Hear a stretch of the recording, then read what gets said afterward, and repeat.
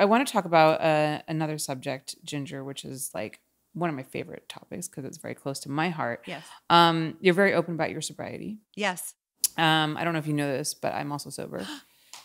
So I did not know that. Wait, yes. I did. I reached out to you at the very beginning. I probably had 5 followers. I'm like, hey, me too. Oh, did I respond? Probably not, but you were probably like, who is this girl? I also don't ever, I have to admit, I never look at my Instagram. Yeah, no, it's okay. Tell me more. That's exciting. Congrats to you. Well, everybody knows my story, and we're here to hear your story. But I will say, so I was a raging alcoholic for years. It started in high school, got really bad in college. I got sober at 28. I was sober for 7 years. Okay. And then I relapsed, and then I spent 4.5 years trying to get sober, and I will now have 4 years on July 6th. July 6th. God willing. So I'm like, it's a big part of my life, big part of my identity. Yes. It's what saved me. It's what made me who I am. And I'm actually incredibly grateful for all of those like excruciating experiences. So tell me about your story. I would love to. So I am 52 now, and this September 8th, I will have 19 years clean and sober. And it was quite the journey. I was a partier in high school, a fun time partier. I never knew until college that not everyone blacks out like me. Yeah. And I ended up going to rehab for the first time in 1993 for alcohol. Up until then, so I dated this guy. You'll appreciate this. I dated this guy for 10 years. And in 1989, his dad, who was sober, said, hey, I go to these meetings. Would you like to come with me? And people like us are always down to do anything. I'm like, hell yeah, I'll go to your meeting. So he took me to an AA meeting. Didn't say like, you need it. But I went and he said, what did you think? And I said, that was so cool. If I ever meet anyone who needs that kind of help, I'm going to send them to you.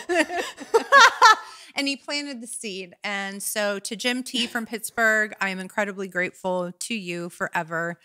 From there, when I went to treatment for alcohol, I didn't know I couldn't take Xanax and that I couldn't take pain pills and smoke weed. Nobody told me that, or do a couple lines of Coke. Just real quick aside, because you just reminded me that the first time I went to rehab, my mom tried to mail me Xanax because she didn't realize that I couldn't take it, and she thought I needed it to help me sleep. Of course. She honestly like thought it was helpful because my parents had no one in my family has ever gotten sober but me. So my parents had no idea how to deal with it. But I had forgotten about that till you said that. So anyway. Which one of your parents is the alcoholic or addict?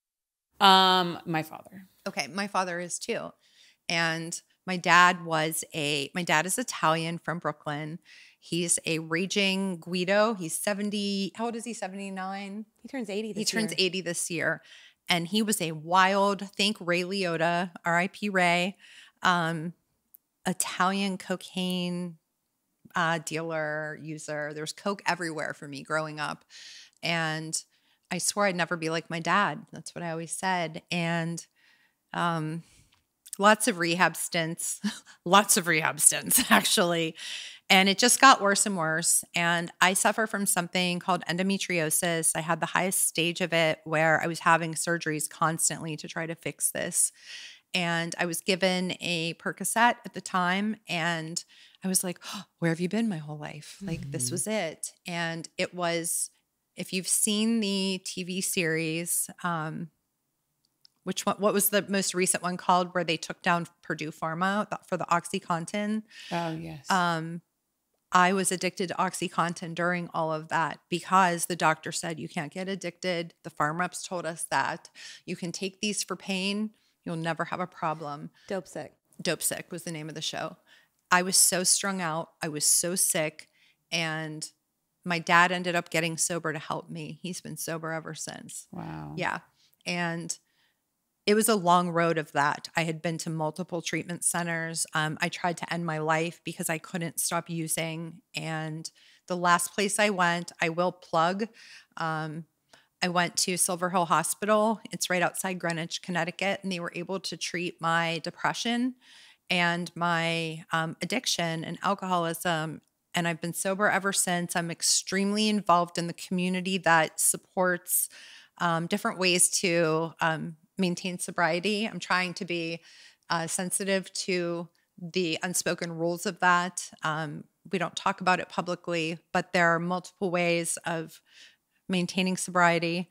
And it's been, at first it was hard, but my child knew me using, and she was 6 or 7 when I got clean. And she doesn't remember it. Thank God, for any parent that's worried that they have destroyed their child's life. Tell the story about when you were trying to make amends with me. Yeah, I had a really rough time thinking, my gosh, she's never going to forgive me. And I was picking her up at summer camp, and I was all ready for it. And I said, listen, I was a terrible mom for the first few years of your life, and I wasn't there. I did some horrible things, and I am so sorry, and I want to make an amends to you.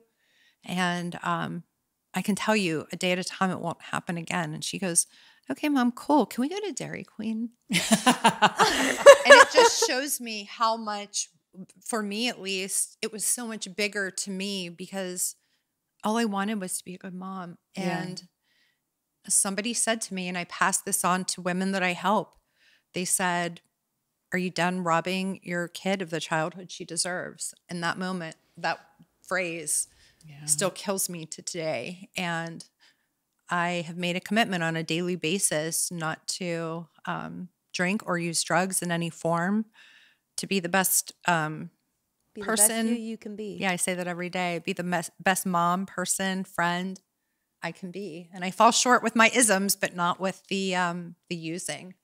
And, life's tough, and it's the hardest thing I've ever done.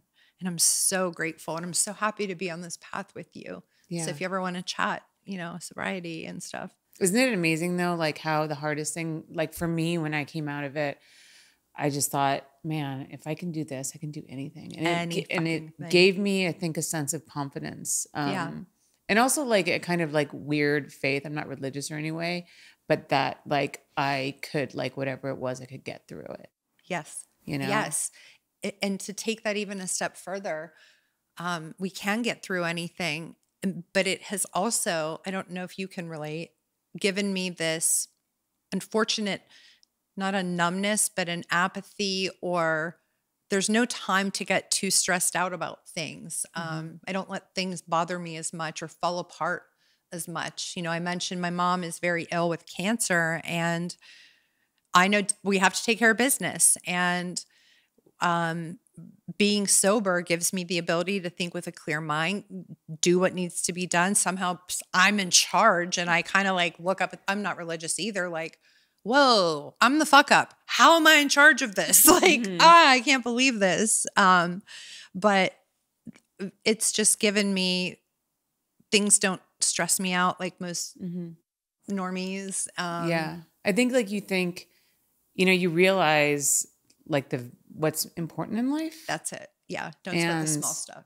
Yeah, exactly. Don't sweat the small stuff. I mean, whenever I talk to my sponsor and I complain about my day, and she's like, these are quality problems to have. Yeah. Like, remember when your biggest problem was like, you couldn't get up in the morning without having a drink. Yep. And I'd be like, yeah, that's so true. I couldn't take a shower because my skin hurt so badly from withdrawal from OxyContin, and it hurt. And I remember calling my sponsor and saying, I can't take a shower. It hurts too much. And she said, it's going to be okay. And so to be able to be where we all are today is, it's a miracle. Yeah. We do this thing every time we have a meal called high-low, where you say like the best parts of your day and the worst parts of your day, and the best days are when the bad parts are like, I had a headache. You know what I mean? Yeah. Just to put everything in perspective, we always do that when we're together. Yeah. And gratitude lists. I do that a lot. Yep. Me too. That was definitely like a big thing that helped me get sober the second time around, because I was so angry, and I think it was the relapse was hard for me because I knew what life was like in a way it was harder to get sober the second time, because like I knew what life was like on the other side. I knew it was so much better. I knew how much happier I was. I had built a business and all of these things. Before I got sober the first time, I didn't, I thought a life of sobriety would be so boring, and how could I ever like travel to Italy? I couldn't like drink the wine. Like, how could I ever have a birthday? How could I get married without champagne?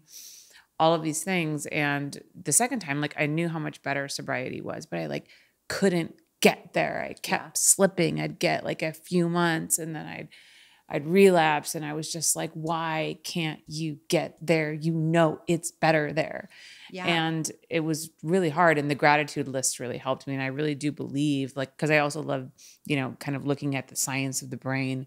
Yes. When you kind of create these new pathways in your brain by, instead of looking at the negatives in life, looking at the positives in life, you can actually start to, because there's so much neuroplasticity, you can start to change the way that you think literally, but you have to like force yourself to do these exercises. And then now I find that when I come to, you know, something that upsets me, like just yesterday, I found out some like just very stressful work stuff.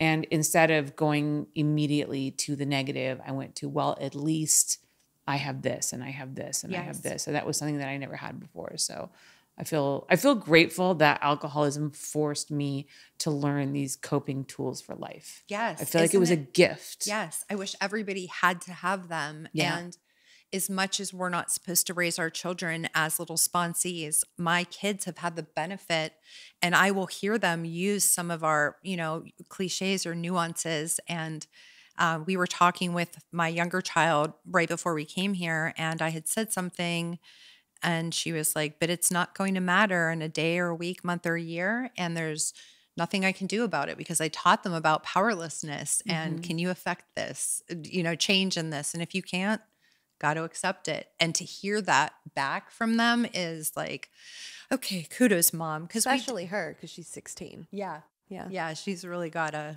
grasp on a lot of the coping mechanisms, as have you. And so it's been kind of cool to watch. Yeah. Yeah. I mean, I see that like you get like emotional when your mom tells your story. Like, are you proud of her? I'm so proud of her. And I don't remember anything negative about her growing up. Do you know what I mean? Because you've told me that you've always been worried that I would only focus on those things from before you got sober. And I don't even know what she's talking about. Yeah. Do you know what I mean? Yeah. Oh, and it's those things. I know you know what I mean. Those things that you've done that you're like, oh, like, I can't believe I did that. Yeah. And that she doesn't remember them. And it's not that she's blocked them out. They just weren't as impactful to her as they felt to me in hindsight. So, yeah.